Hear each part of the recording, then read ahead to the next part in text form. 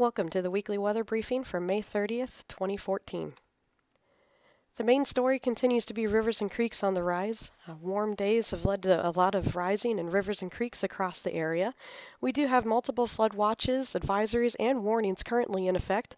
You can see those locations on our main webpage. And if you would like to check the status of individual gauges, if you click on the Rivers and Lakes tab, you can find a map of the gauges across the area, and clicking on those dots can show you what status the gauge is currently at. Overall, though, we do recommend that residents in foothill communities continue to monitor those levels, be ready to move when possible, and remember that daytime heating will result in additional water coming down the area, with the highest water actually coming at night as a result.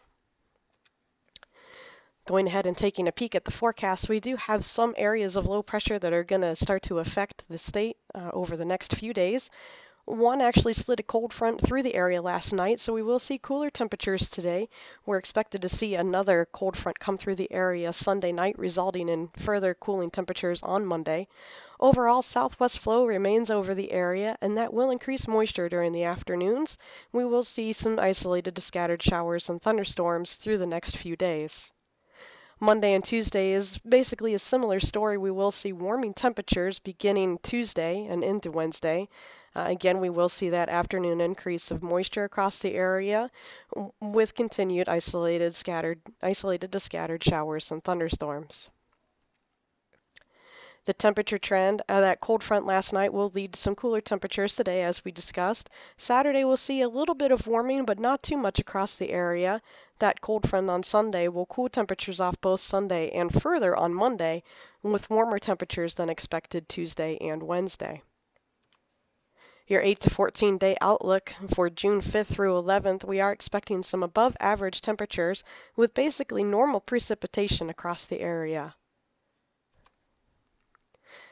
Thus concludes our weekly weather briefing. We want to remind you about some flood safety tips. And if you do notice any flooding, please feel free to let us know. If you have pictures, please feel free to submit them to either our email address or our Facebook page or our Twitter account. We do like to see those kind of things come in. Of course, we want you to be safe, so if there's not a safe way to let us have that information, make sure that you take care of yourself first. If you have any questions, please feel free to call us at any time at 1-800-211-1448. Thank you and have a great week.